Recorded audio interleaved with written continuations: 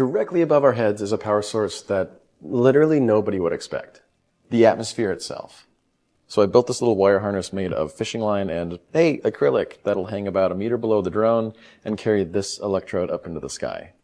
I'll be using a few tools to visualize any energy we harvest. The first tool is a classic foil electroscope. When it's charged to a few kilovolts DC, the foil leaves actually repel each other. Second, a Franklin bell, which uses static repulsion to create linear motion. Lastly is a corona motor of my design. This uses static repulsion and attraction to create rotational energy. Let's go for it. While the drone sat at 100 meters, I established an electrical ground and connected the sky wire to an isolated base. Charging, look at that. And then discharging it. Alright, let's see if there's enough current to make this Franklin bell work. Oh, dude! Freaking working, buddy!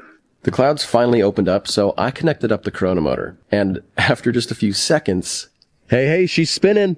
This is just remarkable. It never really spun that fast, but I just sat and enjoyed the miracle. I mean, I quite literally was siphoning energy straight from the atmosphere.